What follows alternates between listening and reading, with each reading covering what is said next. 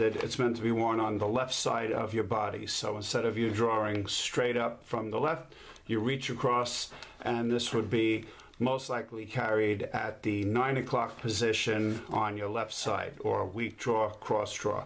And the reason for that is, first of all, for me, I'm having a little bit of a hip problem in my right hip, so I wanted to carry something on the left side, and I love my little mini 1911 here. This is an officer size with a 3.5-inch barrel, but it is a little bit heavy, and again, it was causing me a little bit of pain on the right side, whether I had it in the waistband or outside the waistband. So I looked into something different besides a shoulder holster, and I got this open top cross draw holster. As you can see, this one is monogram 007. Thank you very much, very cool. And this is made in Italy, again by Craft Holsters. It's Italian leather.